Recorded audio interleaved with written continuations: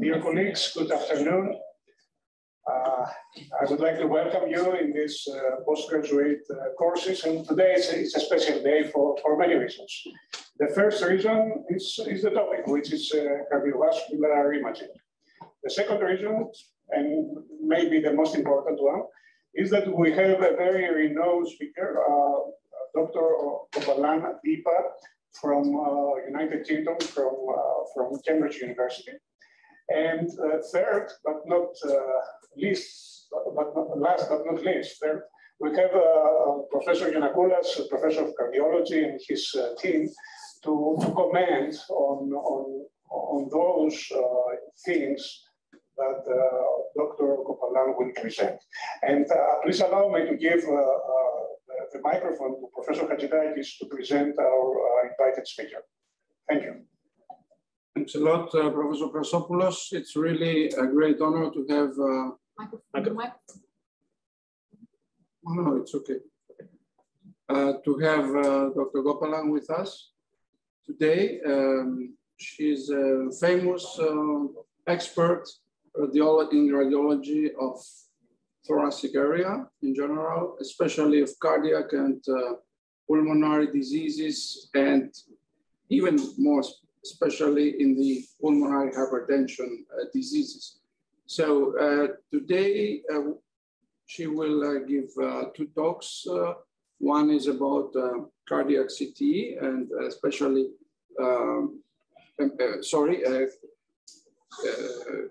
pulmonary artery hypertension CT for thromboembolism. And after that, the second speech will be about cardiac MRI in pulmonary vascular disease. We will take some questions and comments after each presentation with the help of Professor Giannakoulas and his team.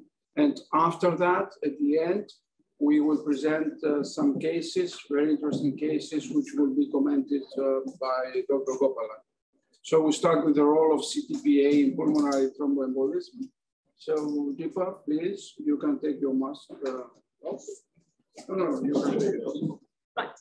Thank you. Good afternoon, everyone, and thank you very much to Adam and the team for inviting me to come here today. I have said this many times to Adam, but I just want to say I love Greece, and Thessaloniki particularly has got a very special thing for me. So I'm very happy and honored to be here in the Aristotle University. So today, in the interest of time, I'll just get started. The first talk is on the role of CT in thromboembolic disease. How do I go forwards and backwards? Left. Okay, fine. So the objectives of this talk are very simple. I'm going to show you the different patterns of thromboembolic abnormalities on CTPA. And I'm also going to show you how to gain the maximum information from the CT data set. So the diagnostic approach to CTPA, the very first thing is what you want to ask yourself as an imager is what I'm dealing with thromboembolic disease? And if it is it acute or chronic thromboembolic disease?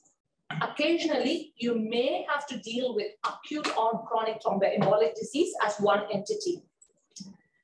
You have to remember that it may not be thromboembolic disease at all, so you need to be aware that there are some mimics of this condition.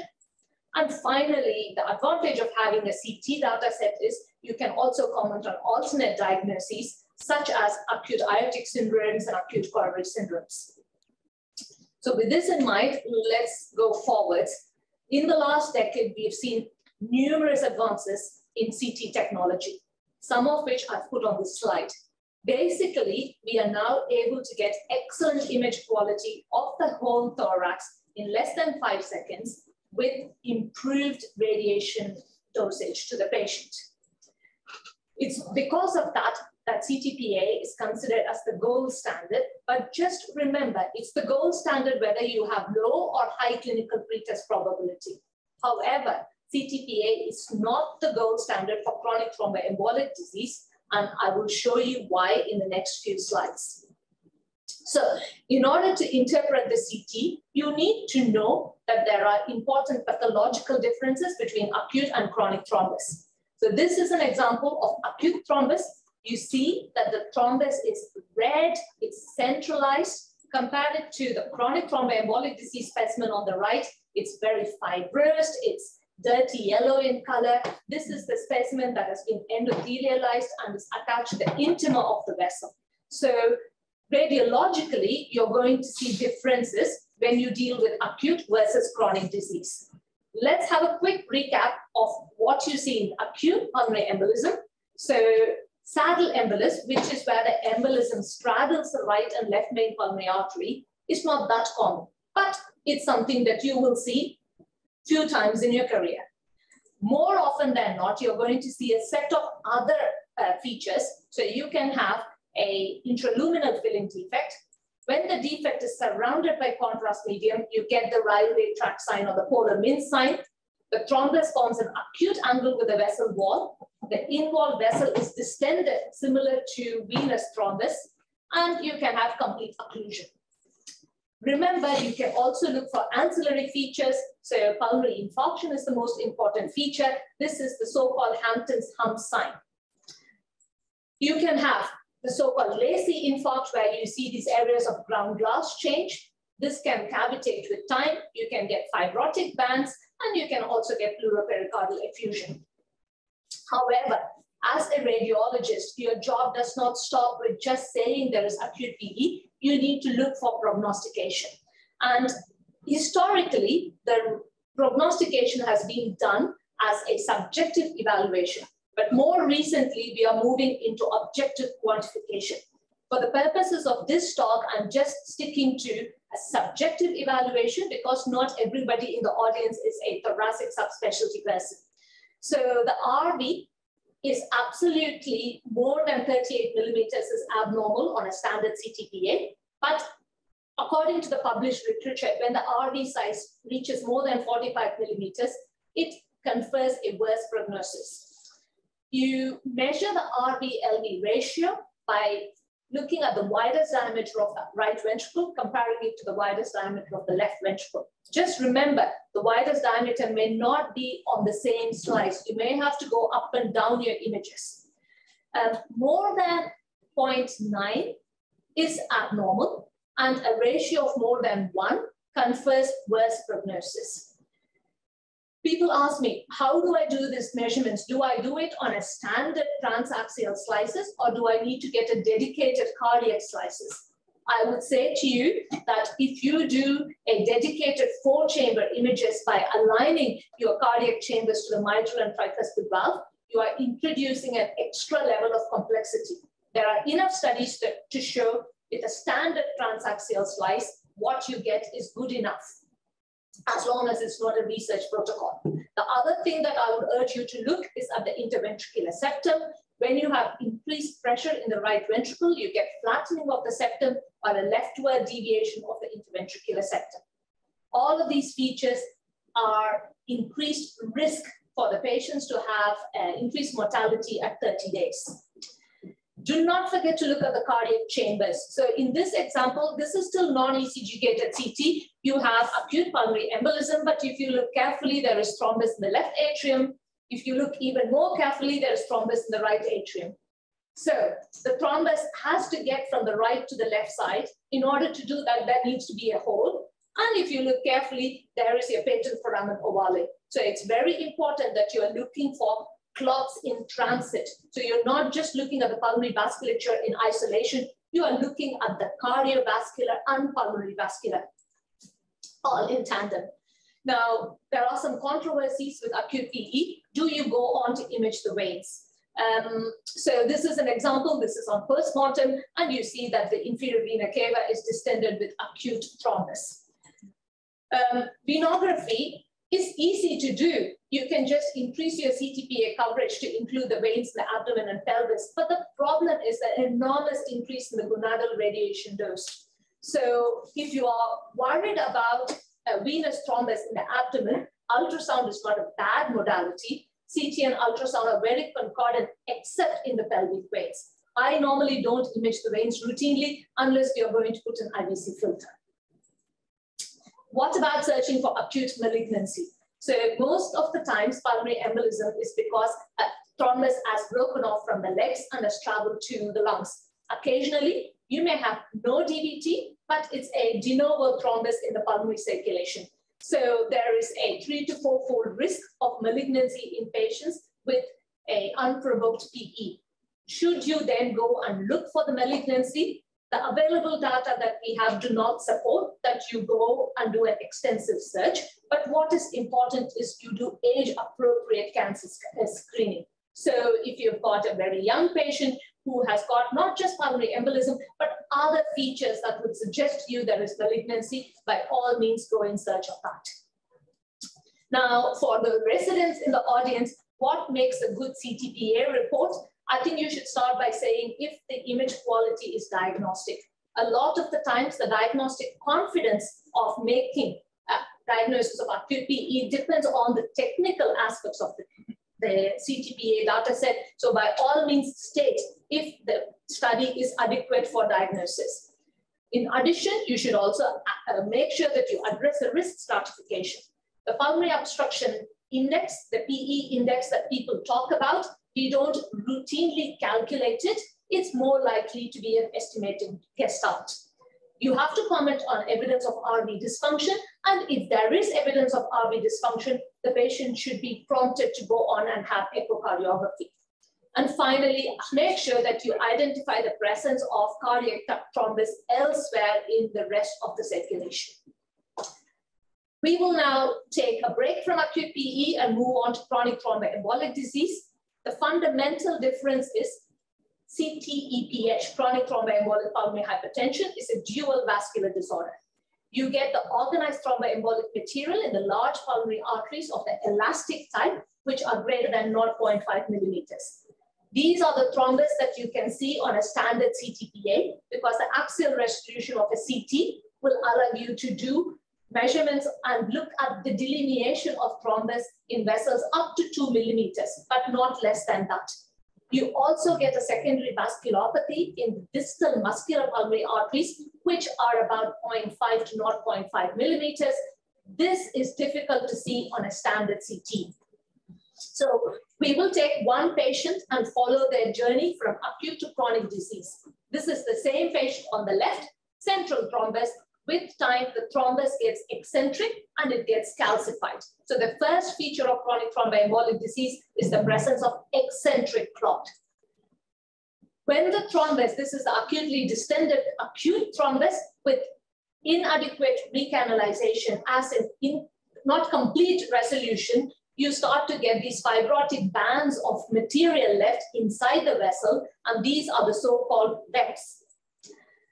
Webs and stenosis can give you narrowing, but beyond the vessel, like any other part of the body, you will get post-stenotic dilatation. If you then look at the webs, they have hinge points at multiple sites on the vessel wall. Histopathologically, you are looking at this thin structure that is attached to two sides of the vessel wall. They can be very difficult until you do multiplanar reconstruction. With normal CT, you get a transition, a smooth transition as you go from proximal to distal. With chronic thromboembolic disease, you get abrupt truncation in the vessel caliber.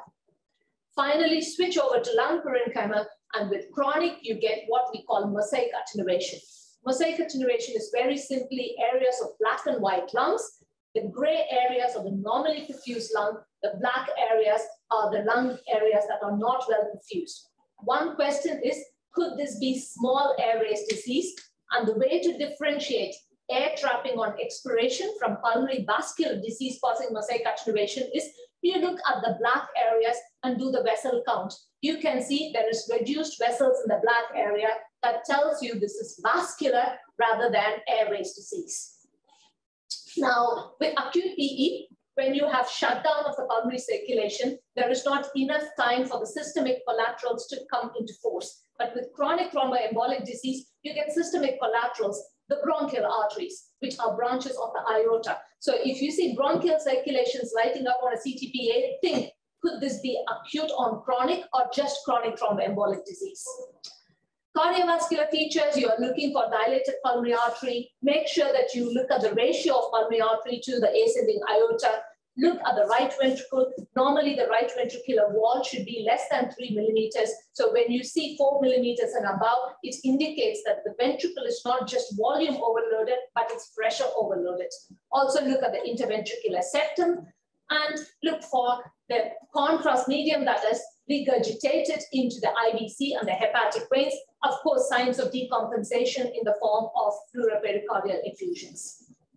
Now, this is a case where you have what looks like acute PE, very much like acute PE, but if you look very carefully, you have the presence of webs, you have the presence of right ventricular hypertrophy, and you have mosaic attenuation. So this is acute on chronic thromboembolic disease. This is not as rare as we think. Recent studies have shown between 5 to 10% of patients presenting to casualty for the first time actually have acute on chronic disease. The treatment is very different from acute PE, so it's important that you keep an eye for this. Now, CT, however good you are, is not infallible. They're all going to be mimics. I'm just going to show you a couple. This is an example of an expansile material within the pulmonary artery.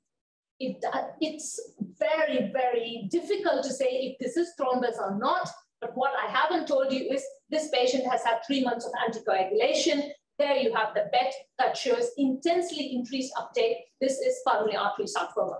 Another case where you have soft tissue thickening on either walls of the pulmonary artery. And if you look at their PET, there is systemic uptake in keeping with vasculitis.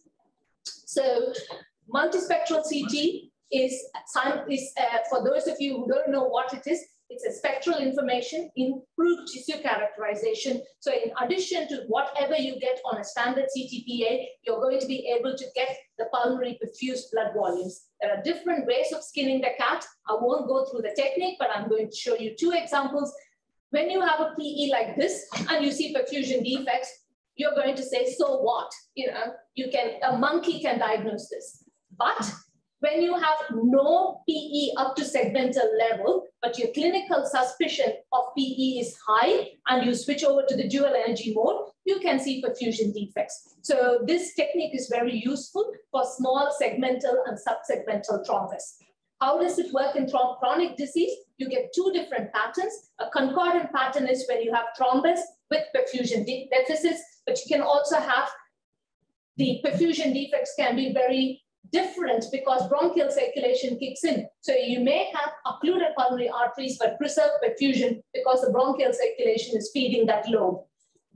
Dual energy CT in chronic thromboembolic disease has also been shown to have corresponding good correlation with the right heart catheter data.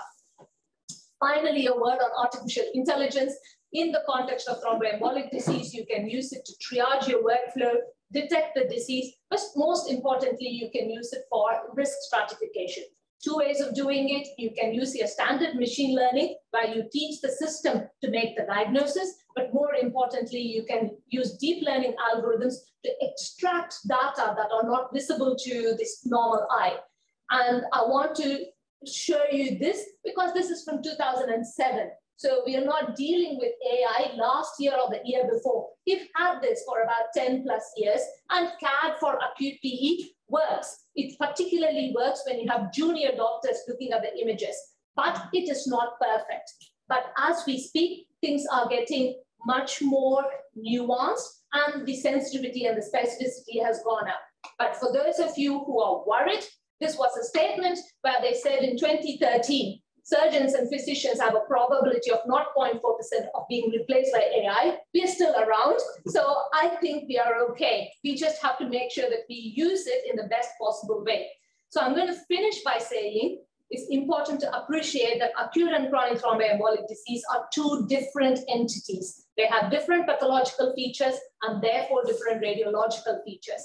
When you're looking at a CTPA, don't just make the diagnosis, make a comment on the prognosis. And finally, wait for the AI algorithms. They're getting better and better. So hopefully, even next year, we'll be able to show you a few of the validated studies.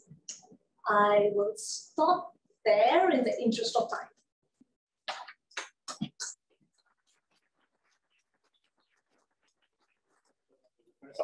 Have a second. So, congratulations, Deepa. This was a great lecture on the role of CTPA in particular in both acute PE and CT chronic thromboembolic pulmonary hypertension.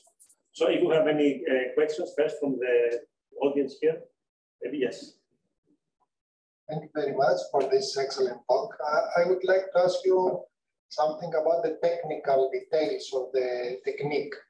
I mean, what is the flow rate, the total volume of the contrast, and in which point do you place the tracer? Okay. So the question that you asked very much depends. There are some standard things that I'm going to mention, but you will have to adapt it to the scanner that you have. Okay. We have a Siemens dual source and single source, but I'll just tell you about the single source because most people have a single source scanner, and it's a 120 detector size. So what we do is we put the cannula usually in the antecubital fossa, so a pink cannula and above. We give a 350 rather than 300 iodinated contrast medium. We inject it at between 70 to 80 mils rather than below 50, as some papers suggest.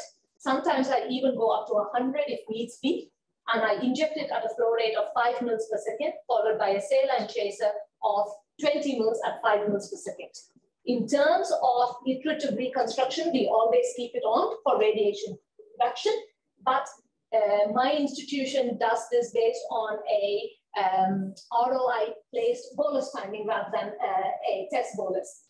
I only use test bolus for CTPA if I'm worried about a shunt, because I don't know if the shunt direction is right to left or left to right. Otherwise, I just do an ROI and just get on from there. In terms of acquisition, we go craniocaudal rather than caudal cranial. That's purely based on the fact that some patients like it that way. And we do it at an inspiration, but we tell patients not to do Valsalva. What is the total amount of contrast? Between 70 to 80, but occasionally we go up to 100, not more than 100. Isn't this too much? I mean, you try to first to catch the first pass of the contrast. Yeah. What is the total time of the scan?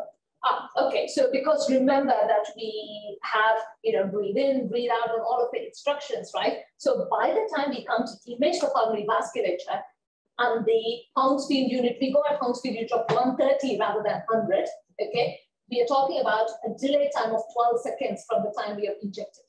So if you think about normal pulmonary, so if you are injecting from the arm, your peak enhancement of the pulmonary vasculature is between 8 to 10 seconds, and in the systemic vasculature is between 10 to 12 seconds, assuming there is no shunt and you have good capillary perfusion.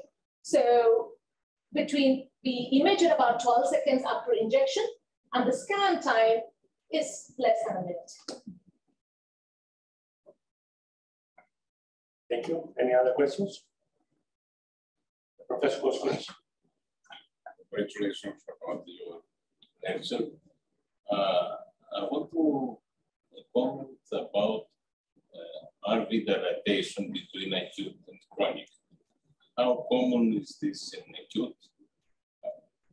We all know that it is common in chronic pulmonary thromboembolism. Can we just say that we can base our distinction on the RV dilatation?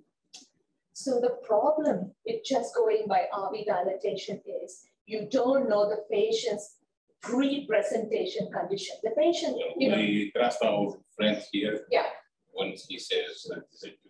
Yeah, okay, but what I'm saying is that most people have COPD and they might have, from the community, when you have people from the community, rarely you might have patients with no prior history of cardiopulmonary disorders, okay? But sometimes patients with COPD might have dilated right ventricle for a variety of other reasons. So I go by the RV-LV ratio rather than by just dilatation of the RV. But anyway, anyhow, when you measure the, when you assess the RV dilatation. Yeah, so you're asking how common it is.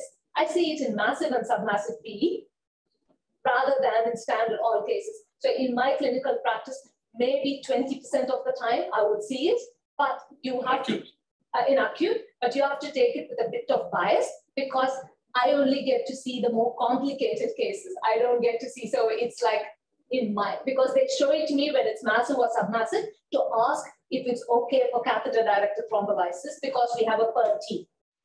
Yeah. No one. Time. No.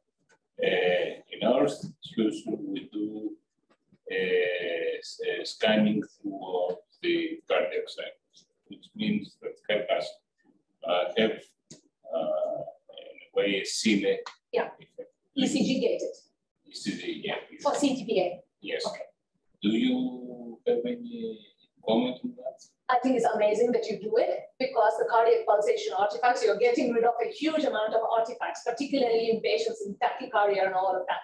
And we only do it in certain groups of patients because not all the radiographers, we are a big institute, we are across 3 sites, and not all radiographers are willing to do ECG gated studies. Okay, so it's mainly a technical reason rather than, you know. But I think if you're going to do it ECG gated, that's amazing because you can get information about the pulmonary artery distensibility. You can get so much more information than just a non-ECG gated study. Especially the intraventricular. Yeah, everything is better with ECG gating. Okay. Yeah. Dr. Hadjilat, do you have any question? No, I didn't understand anything. I don't know. I'm sorry. Can I make a short comment? Of course. We've seen occasionally some patients after a PPA procedure, some strange vessels in CT. Yeah. So some, even with pulmonary angiography invasive. And we had recently a case from a patient who was treated for ages as CTF. And the interventional cardiologist told us, okay, it looks like vasculitis. Vessels are distended, they have some aneurysms and the stenosis. Yeah. So it's is it related to the procedure itself or the chronicity of the disease, maybe? Yeah, so you get neovascularization with a variety of conditions, and you get recruitment of vessels like pleural vessels, even gastric vessels. You get a lot of neovascularization, not just bronchial arteries. But if you see aneurysm, pulmonary artery aneurysms are not a common feature of chronic thromboembolic disease. So the word aneurysm is the only bit that I'm not liking. Stenosis, yes. Recruitment, yes. This we see in chronic thromboembolic disease. But aneurysms per se is not a feature of CTEPH, right? Post-stenotic dilatation, yes. But if you just have big segmental artery aneurysms, then I would worry about vasculitis like Behçet's disease. The PET scan might. A PET would be helpful, but just remember with a PET scan, right? The patient has to have active vasculitic disease in order for it. PET may be false negative because the patient's ESR may be normal. So when you do the PET, as long as they have active vasculitis, you will have your answer because you're going to look for extrathoracic sites of vasculitis. Yes, I do have a comment or a question. What about the bronchial arteries? You said that they might be enlarged if pulmonary embolism occur. And I had in the past also a case where there was anastomosis from peripheral pulmonary arteries from the right coronary artery. Yeah. This could be also. Absolutely, but what I would want to know in that situation is chicken and egg. Do they have coronary fistulas because they can drain into the pulmonary arteries? Okay. Or it can be, it can be either way, but if you have occlusive pulmonary vascular disease and you see fistulas going into the coronary arteries, then of course it's systemic collaterals, which can come from any vessel, like I mentioned, even from gastroepiploic vessels. But these are signs for chronic. Yeah, it's chronic because it takes time to develop. Okay. And this is another reason perhaps to see such fine structures to have the triggering. Absolutely, right? Yeah. Okay, so I did understand something. What? Okay. Let's move now to the second one. presentation. All right. So cardiac MRI. Yeah. All right, fine. So this is a slight change of technique, but we are still sticking on to a similar topic. So what's the utility of cardiac MRI in pulmonary vascular disease? So the first thing to say is the pulmonary circulation and the right ventricle are one functional unit. They are not two separate entities. They are not two islands. They are very much a connected unit. So together they form this low pressure, high capacitance system that's capable of accommodating large increases in blood flow with minimal changes in the pulmonary artery pressure. The image that's on the right is a 4D flow MRI, which I'll talk about in a little bit more detail later on in the talk. The right ventricle has got a very complex geometry. Those of you who do echo and MR will understand this. It's a very highly trabeculated, thin wall structure, but the normal RV is coupled to the pulmonary circulation in order to ensure transfer of blood from the pulmonary arteries in a very energy efficient fashion. This statement is important to understand a very important concept called the pulmonary artery to right ventricular coupling. And again, I'm going to talk a little bit more about that a little further on in the talk. So comprehensive evaluation by cardiac MR. MR is the reference standard for biventricular function, but it's also, most importantly, gives you an excellent understanding of the right ventricular structure and function. In the context of pulmonary vascular disease, MR angiography is very important. It allows you, for a start, to differentiate thromboembolic disease from pulmonary arterial hypertension, but it also has got uses in other diseases of the pulmonary vasculature. You get abundant functional data from MRI, so much so that you could use it as a surrogate imaging biomarker. Finally, it's a very flexible research tool with excellent inter and intra-observer variability that allows you to use the technique to understand the pathophysiology behind the disease processes.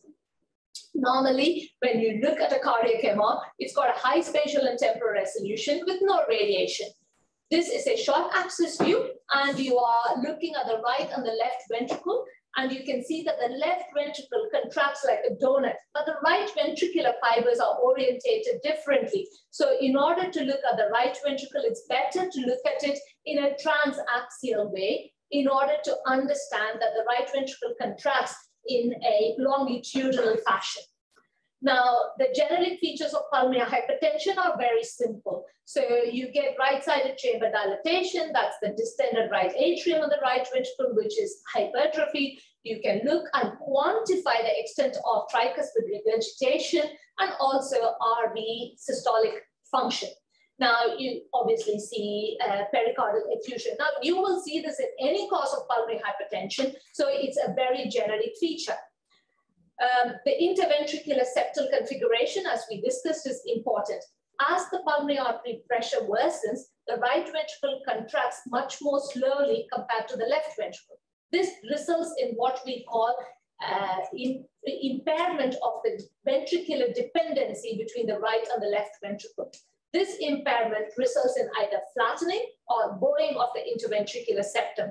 And what this results is a small underfilled left ventricle. Let's just go. So as the pulmonary vascular resistance increases, the stroke volume from the right side reduces.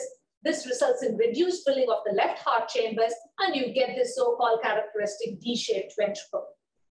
Now, if you give gadolinium, you can look for signs of RV remodeling. This is insertion site fibrosis. It is not a specific finding. You can see it in a variety of diseases. But when you have a patient with pulmonary hypertension and you see late gadolinium enhancement in the insertion sites, it has been shown to have a negative correlation with the RV function. Now, with MR, one major advantage is the ability to interrogate the pulmonary vasculature. This is a first pass technique. You give gadolinium and you follow it as it goes through the different structures within the thoracic cavity. The perfusion has got superior temporal and spatial resolution. Now, how does it compare with existing perfusion modalities? This is a still image from the same perfusion that I showed you before, and you see these wedge-shaped areas of perfusion. The volume rendered MR matches very well with the concordant VQ stem. That's the more traditional way of looking at the pulmonary perfusion.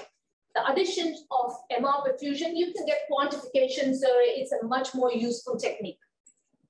Now, MR angiography, so you go one step beyond the perfusion, and you do a bolus administration of gadolinium, and you get the data in one single breath hold. And there are two ways of looking at the data. This is just looking at the raw data, and you can do this in coronal, axial, or sagittal modes. I like looking at it in so-called maximum intensity projection. This is a rotating maximum intensity projection, and it's incredibly useful to look at the various features of the different parts of the pulmonary vasculature. Okay. Now, how can we use this technique to differentiate different conditions affecting the pulmonary vessels? The main way that we use MR angiography is to differentiate chronic thromboembolic disease from other causes of pulmonary hypertension. I won't go through the signs because you already know the signs. In idiopathic pulmonary arterial hypertension or any other cause of PAH, the group 1 PH, you get these smooth vessels, but they come to a stop, and the last 2 centimeters of the lung parenchyma does not have any vessels in it. So this lack of peripheral perfusion is called peripheral pruning, which is a sensitive but not a specific feature of pulmonary arterial hypertension.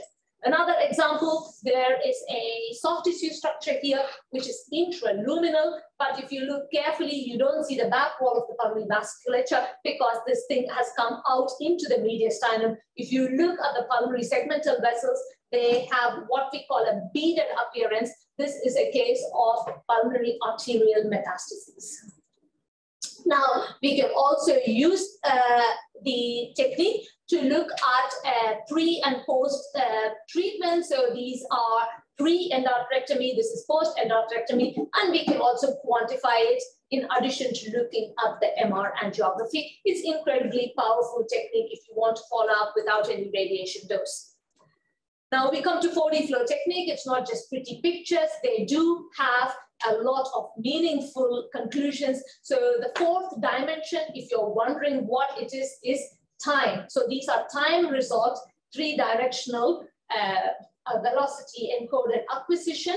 And what it's been shown is the presence of these flow vortices has got a good sensitivity and specificity for picking up early diagnosis of pulmonary hypertension. So subclinical pulmonary hypertension can be picked up with this technique. Now, it's been shown that the duration of the vortices coincide with the pulmonary artery pressure. A still image here, you should normally have linear flow, and you see these vertical flows. The reason why it hasn't been taken up by the clinical community outside of meetings is the post-processing is tedious. So it's time consuming, and there is no consensus. And it's only recently in the last year or so that people have started using commercially available software. Previously, it was done by in-house software. But now that we have a commercial software, you're going to see more of this, hopefully, in your routine practice. There are a variety of parameters that we can measure with MRI, but the truth is none of them are accurate enough to replace right heart catheterization. So however good you are as an MR imager, you still need right heart catheterization in order to work out what's happening to the hemodynamics. A note on strain, I told you at the beginning of the talk that is a very topical issue. Coupling, the right ventricular pulmonary artery coupling is a way of looking at the right ventricular afterload and contractility. And when you have uncoupled right ventricle to PA dynamics, you can identify patients who will have poor prognosis. You measure coupling on MRI with the help of strain images. You can, of course, do it on echo, but this is an MR talk. So I'm just concentrating on MR measurements of RV strain. A paper from a couple of years ago from Germany, they looked at 38 patients with different varieties of pulmonary hypertension, six of whom had chronic thromboembolic disease, and they worked out that the right ventricular global longitudinal strain of greater than negative, you measure strain in negative values, negative 15.2 at a 70% sensitivity, but a better specificity for measuring uncoupling. In my unit, we looked at strain, and this paper has been submitted. So this is a patient with chronic thromboembolic disease, and what you see is the atrial strain, but we also looked at biventricular and biatrial strain.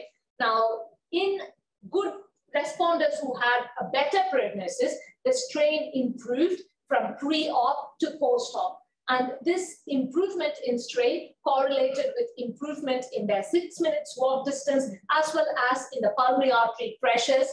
And you can see significant improvement, 50 to 70 millimeters. The pulmonary vascular resistance dropped from 16.7 to a normal value of 1 Wood units. So it's a non-invasive technique.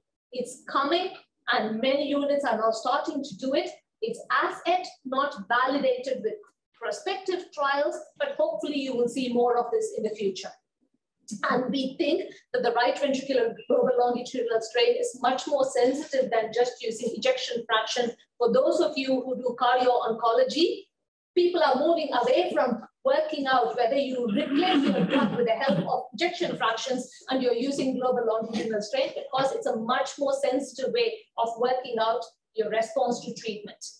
Finally, a note on AI. In the UK, we have a biobank. So we have looked at normal geometry and motion.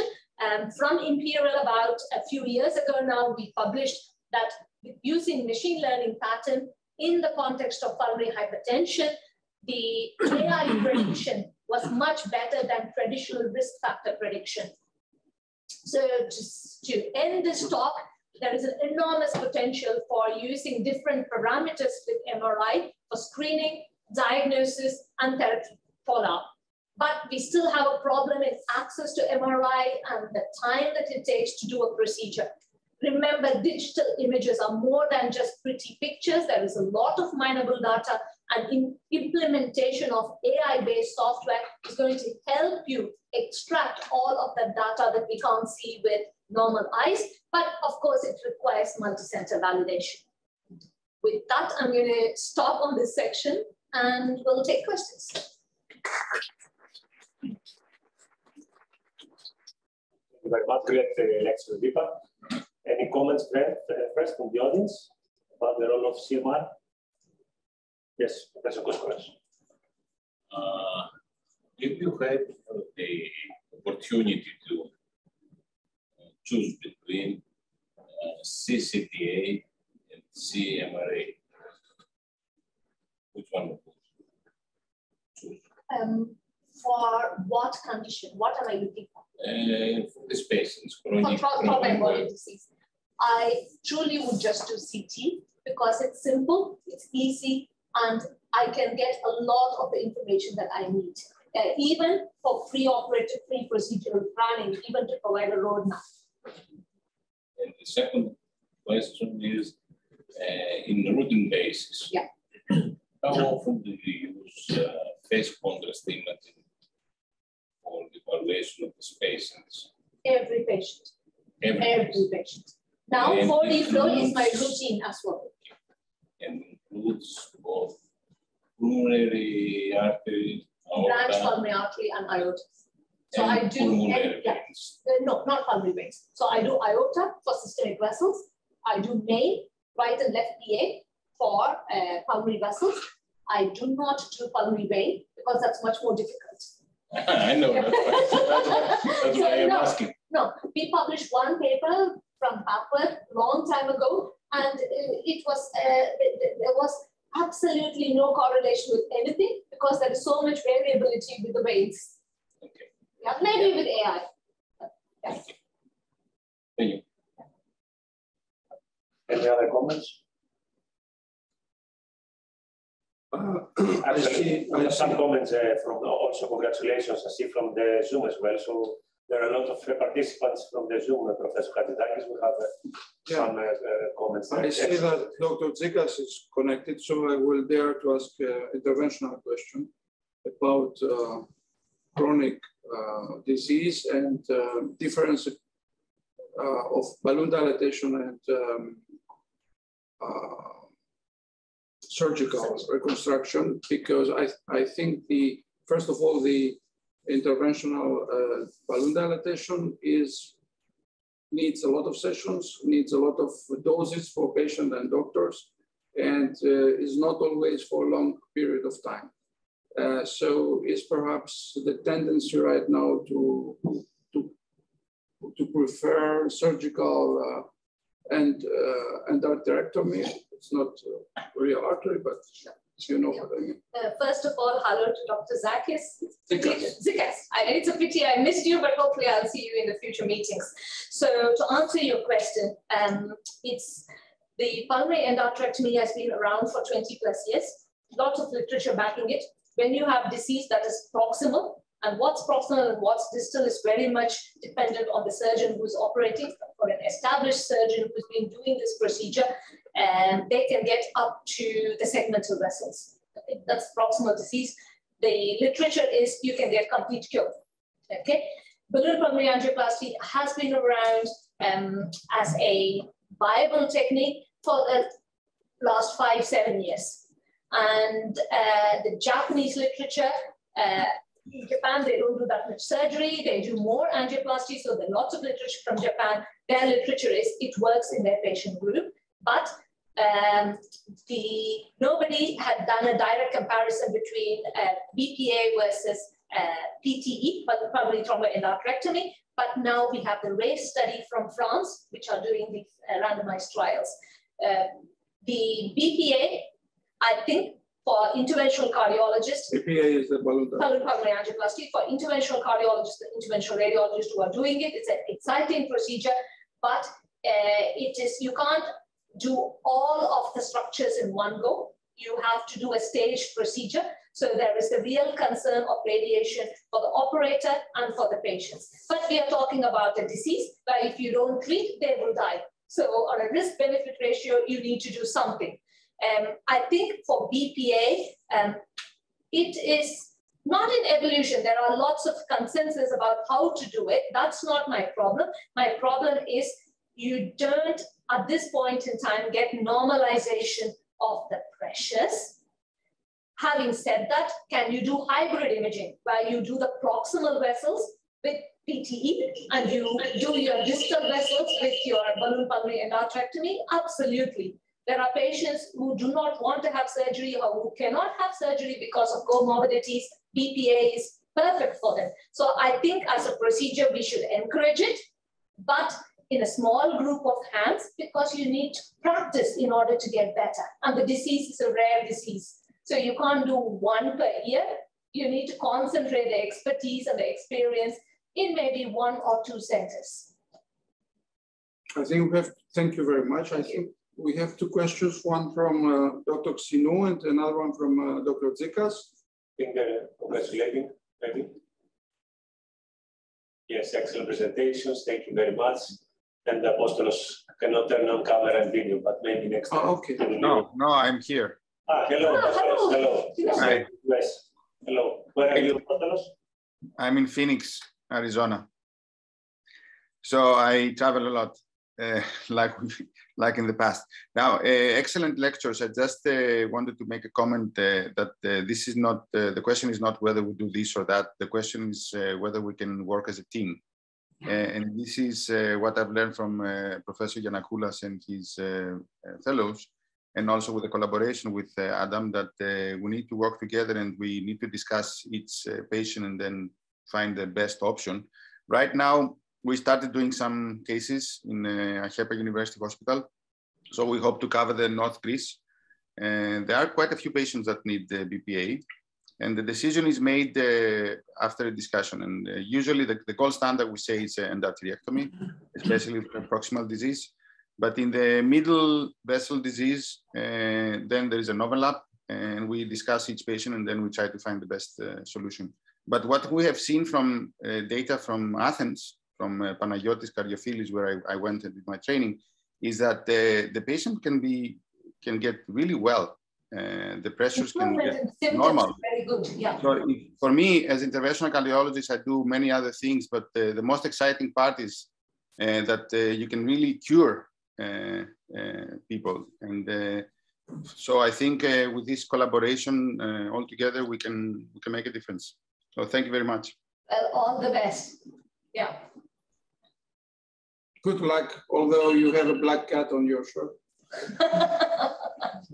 And just a final question, 2 minutes before the cases. We've seen some publications over the 7-10 years for the role of talking about MRI in pulmonary hypertension, about the role of RV ejection fraction, talking about idiopathic mainly. But do you think we can extrapolate these findings in CTEF? Because we know that the prognostic role is very important, but it's very difficult to do routinely CMR in all of our patients. Do you think we should start doing CMR routinely if we have it in all patients with maybe CTEF, inoperable CTEF or residual CTEF after surgery? But remember, if you're just going to want RVEF, right, and you have a good echocardiographer, they can give you the answer. But if you want to go one above that and you want strain, you can do 3D echo and you can get the strain. So I think for MRI, it very much depends on the access that you have. It's a good technique, but if you are limited in terms of access to MRI, I think you fine tune your echo to get all the information. Then we can move to the last session, okay? Now, Dr. Sachoglu, who is a fellow, PH fellow, in our clinical fellow in our department, will present the 4 brief cases that we encountered over the last, I think, COVID pandemic. Vivi. Hello, everybody. Welcome, Dr. Gopalan. I'm going to start the presentation about our 4 clinical cases. Could you pass the mouse, please?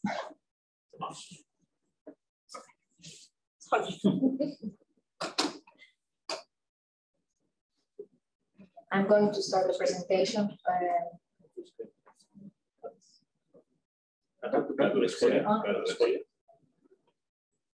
Sorry. I'm going to start the presentation of our clinical cases.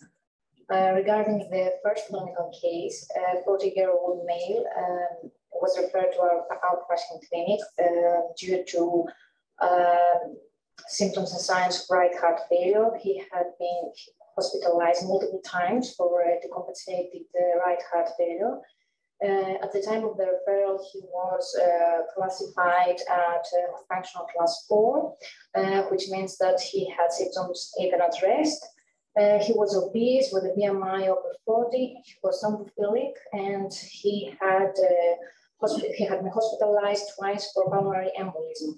He was on medical treatment with anticoagulant, with heart failure treatment, bronchodilators, and oxygen therapy. So we ordered an echocardiography, which revealed no signs of left heart disease, but we can see the flattening of the interventricular septum. That means that we have high pressures in the RV. We can see enlargement of the red chambers. And the systolic pressure of the RV was calculated high at 64 millimeters. We can also see the inferior vena cava dilated and with reduced respiratory variation. That means that we have high pressure on the right atrium. So the next step was to order a Q-line scan. We detected the defects of the perfusion defects, mainly in the left lower lobe. And then we proceed with a CTPA, and I will. Okay. And I would like help of Dr. Gopalan to comment on this. So, as we are going through, you see the right-sided chamber dilatation, the reverse septal curvature, the patient has had a gastric banding. You can see there is increased contrast in the azygous circulation there. And as you come up, you can see complete occlusion of the left lower lobe. There is also disease in the lingula, segmental disease in the lingula. You can see the bronchial collaterals there and the right pleural effusion. If you switch over to the lung windows for me.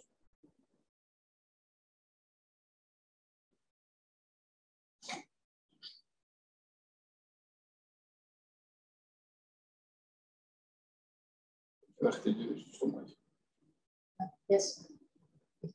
So it's bilateral disease, but worse on the left side, and you've got proximal disease distribution. So you've got a patient who's got classic features of CTEP. It's important when you're looking at the lung windows to make sure that they are not emphysematous. Okay, when you have big bullous emphysema and you subject these patients to surgery, you're opening up areas of lungs that are effectively got no ventilation.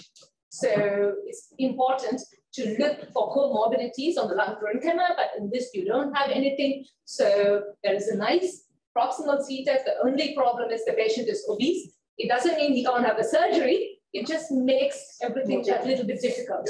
Yeah. So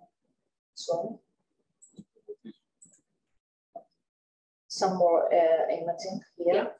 And you see very beautifully the distended venous circulation. The azygous circulation is very distended. You can see the hemiazygous crossing the azygous at the level of the diaphragmatic hiatus, and lots and lots and lots of systemic collaterals. May I squeeze here? Yeah. The problem with patient, we scanned these patients twice. Yeah. And because we didn't have, we used the usual protocol. Yeah. Okay. But we didn't have a good classifications of the ventricles and the pulmonary vasculature. The question was how this can happen. In both examinations, we had the same view. Yeah. First, the collateral were classified, and later on, the ventricles and the pulmonary arteries. So the question is, can pulmonary hypertension can cause that extensive venous? We're talking about venous collaterals instead of arterial collaterals. What I would want to know is, did he have venous thromboembolism that occluded his IVC? Why has he got such big azygous and hemiazygous? From the axials, we don't see any thrombus. Yeah, but what I was wondering was, if he had multiple episodes of DVT and he had pelvic venous occlusions, could he have developed? Because normally you don't see azygous and hemiazygous to this extent. So because he's got chronic thromboembolic disease, I'm wondering if he had pelvic venous occlusions, which resulted in lots of collateral formation. But whatever it is, you have a problem because you're not seeing that good an opacification. The images are diagnostic. They are not pretty because I can still see the occlusions, right? What I would do in that instance is, instead of bolus tracking, I would do a test bolus, and I would also do a delayed phase. You know, two-phase acquisition. I know it's increased radiation, but you have to get diagnosis. Oh, we did diagnose the patient, but we couldn't explain this tree. Yeah. Yeah. I wonder the tree is because of pelvic occlusions, but yeah. On the next, we can see some collaterals, first, second on the top, okay? Yeah. To the right and to the spine. Okay.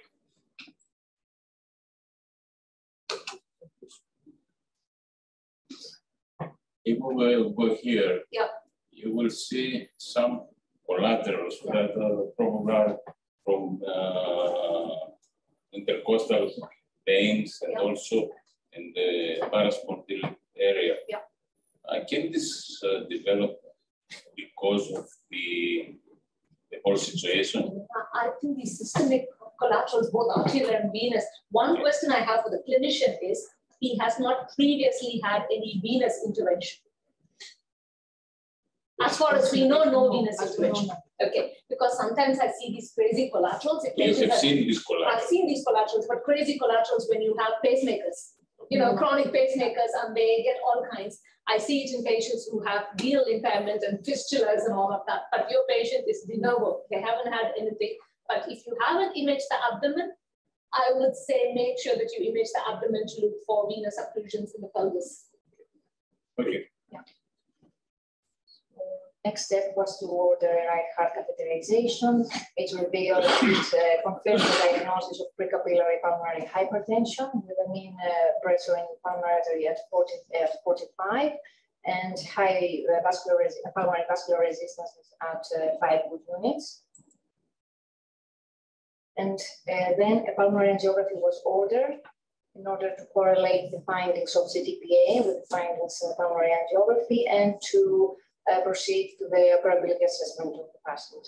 And here we can see the occlusion of the vessel here. to the lower left lobe. So the treatment was pulmonary endarterectomy in December 2021. Our patient had clinical improvement. We repeated the right heart catheterization 3 months after the successful PTA. The pressure of the pulmonary artery was at 29, and we have low pulmonary vascular resistance at below 1 Wood unit. And we had also improvement in cardiac index. Before you go to case to one question, did he have a longer intensive care stay unit because of his comorbidities? I think yes, patient was not operated here, but we know that patient stayed in the CCU for 2 weeks, and it was very stormy procedure due to the morbid obesity. Okay. Watercolor, Peter. Does not help. No, I'm kidding. Okay. Yeah. Regarding the second clinical case, a 39-year-old female was referred to our outpatient clinic for her follow-up assessment 3 months after an episode of acute pulmonary embolism. At the time of the referral, she was at functional class 3. Regarding her past medical history, she suffered from beta thalassemia. She has been on treatment with transfusion since she was 2 years old, and she had splenectomy at the age of 15. Splenectomy is a risk factor for CTPA, as all we know. And an echocardiography was ordered. We can see the flattening of the interventricular septum. We can also see the enlargements of the red chambers. Short acceleration time in the pulmonary valve, indicative of high pulmonary vascular resistance. And the systolic pressure of the RV was calculated at 74. A vacuum lung scan was ordered. The perfusion showed multiple defects, both sides, left and right pulmonary lobes. The ventilation was normal. And then I would like your help to comment. Yeah, so if you just let it run. So the first thing to say is she's got 2 reasons to have pulmonary hypertension, splenectomy, so she could have thromboembolic disease. She's got thalassemia, which gives you, is it like a group 5 pulmonary hypertension, distended and heavily trabeculated RV, dilated RA, flattened septum. I'm looking at the vessels, and as we go, the proximal, the lobar vessels and the proximal segmental vessels look okay. But obviously she's had splenectomy, so we need to look for particularly distal thromboembolic disease. Proximal vessels look okay. If you switch over to the lung windows, what I would want to see is the presence of mosaic attenuation, because that will tell me whether she's got thromboembolic disease or not. And as we go through,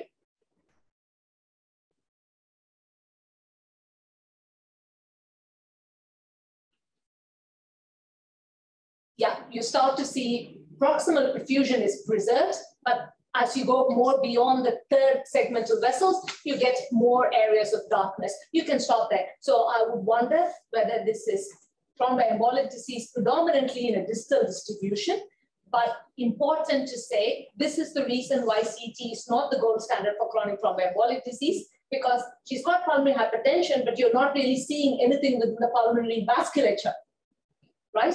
But the VQ scan is very convincing. She's got mismatch perfusion defects. Okay. So you would propose another kind of imaging here? No, I think you have your answer, but you can do catheter pulmonary angiography to ensure that you're not missing distal thromboembolic disease. But here is this mismatch with the periphery, so that it's getting poorer. Reduced perfusion in the periphery. Yeah. And here we can see more imaging. Yeah. And you can see a little bit of webs here, there. Yeah, there is webs. Yeah, you can see the non-occlusive. It's not completely occlusive. You see flow on either side of the webs, and you will be caught out with these webs because the radio tracer that you give, MAA, for a VQ scan is so tiny that they can get past these webs. So when you look at the Q scan, the perfusion doesn't look that bad, but the pulmonary vascular resistance is high because they have got these webs. And right heart catheterization was ordered, and it confirmed the pulmonary hypertension. Okay, and then we proceed with pulmonary angiography. We can see multiple perfusion defects on both sides. It is a distal CTPA. We cannot see central thrombi. And our patient started BPA procedures. Also was put on the sequence, I think. Yes. Yeah. So that's distal CTPA. Yeah. And continue with the. Yeah, just 1 second. If you go into this, they've started the BPA procedure. So obviously you're going to look at those areas, particularly in the left side where you have the few webs. Have you done 2-3 attempts at the BPA? I think she has a couple of procedures in Athens. Yeah. So she was not treated in our center. Okay. 3 sessions. 3 sessions already.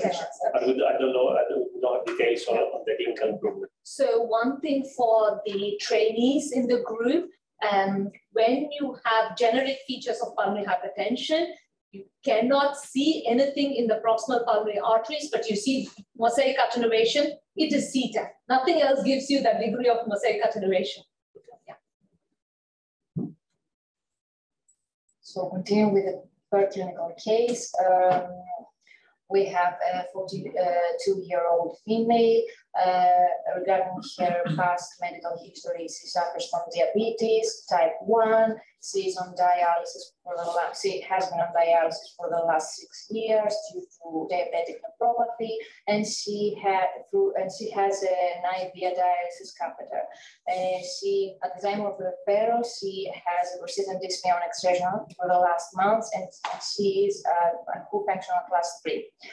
Her BMI is at 37.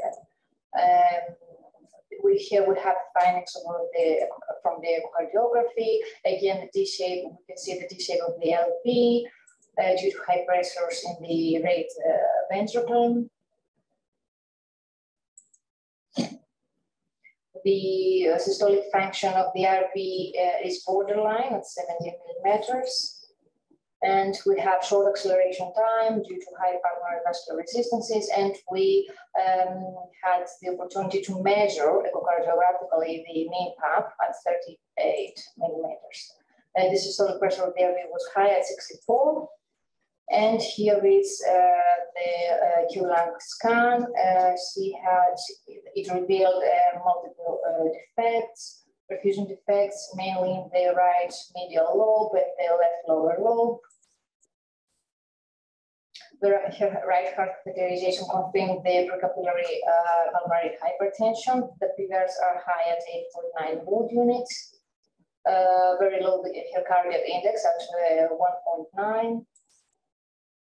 And here we have the image.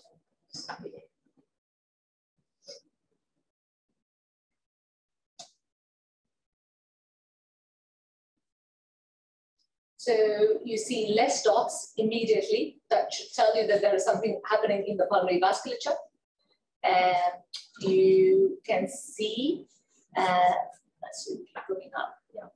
So there is attenuated vessels as you go in the mid segment. There's bronchial collaterals. Could you just loop it so that we can see? Yeah. The right apex, can you see there is no dots? So there is disease in the both right and left side. Okay. And keep coming, and I'm going to ask you to stop for a moment. Just stop there, just stop there. Okay, so there is a sign that I haven't mentioned thus far, which is called the pulmonary vein sign. All the time we are looking at the pulmonary arteries, we're not looking at the pulmonary veins. If you look at the right inferior pulmonary vein, you can see, you can see flow artifact there. Okay, the presence of flow artifacts in the pulmonary vein sign, this is the PVS sign, in the context of thromboembolic disease. It's got higher frequency in chronic thromboembolic disease compared to IPD. It's an important sign to look at. It has only been described recently, but it's another sign to look out for. You don't see pulmonary vein sign in pulmonary arterial hypertension. You see it in thromboembolic disease, but not in PAH. Okay, keep going. You can switch over to lung windows, that's fine.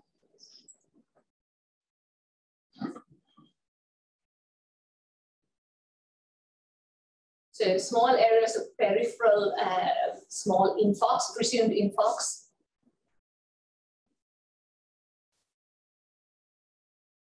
You can see that the interatrial septum is broad, like an aneurysmal interatrial septum because of the high PA pressures.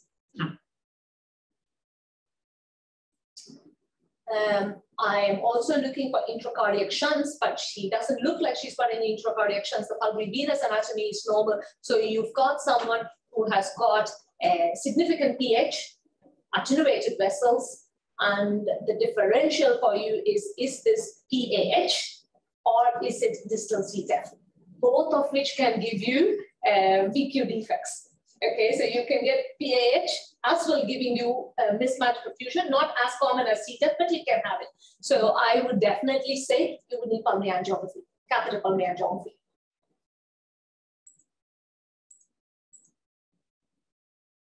And yeah. Oh yeah, there you go, lovely stenosis there. Yeah, in the very first you have that narrowing. Yeah, lovely stenosis with a bit of poststenotic dilatation. So you can see how having three-dimensional, a multiplanar imaging helps you to see these better than transaxial views. And here is the pulmonary angiography. So you have mixed disease.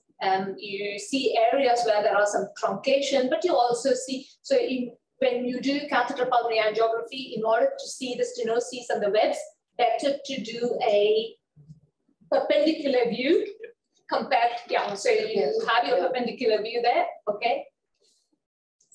And you see the perfusion defects like we saw before, So the patient underwent BPA. Yeah. And this is the little lobe. Yeah. Has severe stenosis. Yeah. And this is the post-dilatation result. We have restoration on the distal pulmonary arteries. This is the final result. I think it's very impressive. It is, yeah. Yes, it is very impressive. Then we perform a BPA to the lower lobes. Yeah. This is the first images before the BPA. Yeah.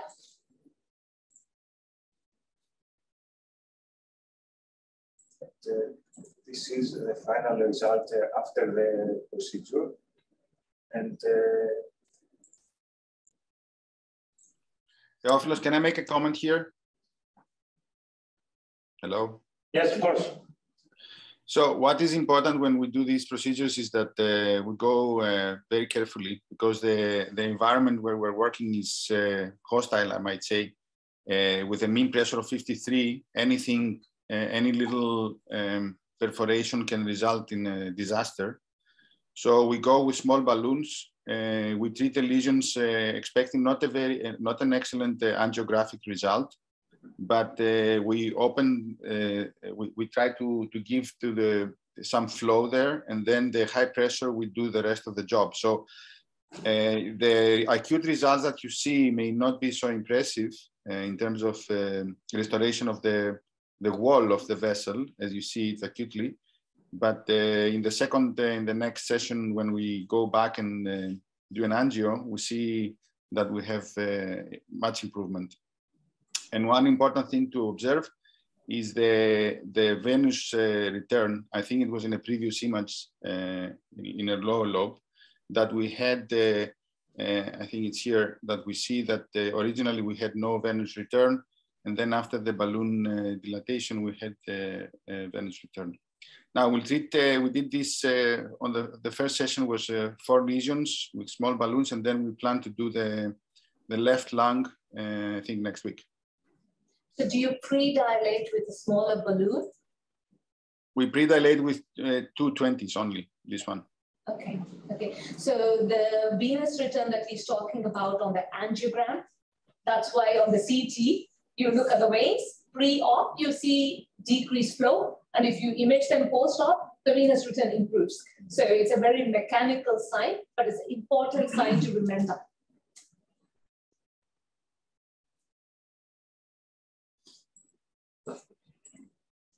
And the last case, regarding the last case, we have a 75-year-old female in our outpatient clinic. She was referred because of her symptoms. She had dyspnea and exertion. Regarding her past medical history, she suffered from arterial hypertension and diabetes mellitus. She had comorbidities. And the interesting point in this case is that the initial diagnosis was we had in mind that maybe she might have a pulmonary arterial hypertension with comorbidities. We ordered an echocardiography.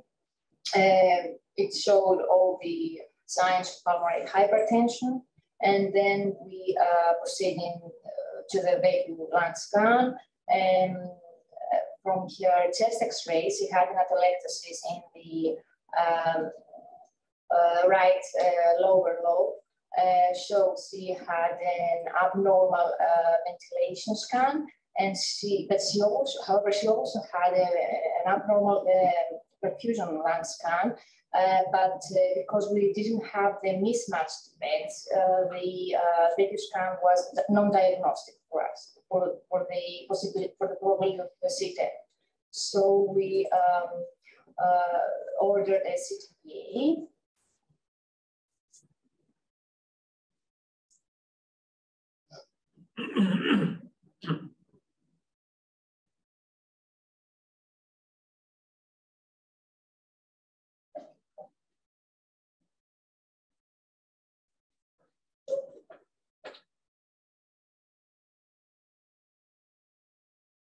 So you can see webs in the right lower lobe.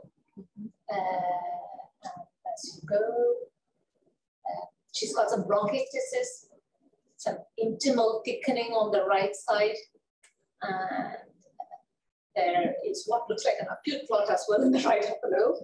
Yeah, I haven't been looking at the left side, but if you want to switch over to the lung windows, we'll see what it looks like. Yeah. So you don't see webs in IPAH or in any PAH. So if you see webs, you have your answer. Okay. And the lungs are not normal. And we already know she has a web disease in the right lower lobe in posterior segment. I'm now looking at the left side. There is a web in the anterior segment and the anterolateral segment of the left side.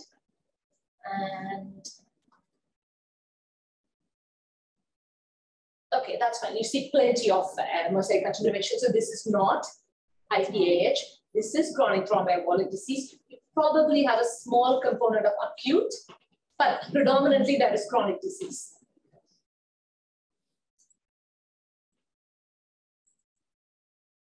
Here more imaging. Yep.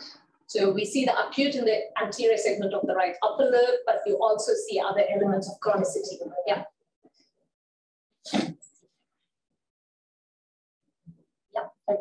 Here, yeah, make it 5, yeah. And you see the abrupt tapering, so acute on chronic disease, yeah. Okay. And then we order the right heart catheterization. And this is probably after 3 months of anticoagulation. Yeah, okay. And the right heart catheterization confirmed the pulmonary hypertension. Thank you very much. Thank you. I have a question for you. I know you are a congenital unit. I've seen your latest publication on the bronchial artery embolization in patients with hemoptysis. I saw that one. But can I ask you a question? How often, or in your practice, how frequently do you see in situ thrombus that gets confused for chronic thromboembolic disease? This is a great question, actually. We had, when I was in Brompton in London, we had, I think it was proper.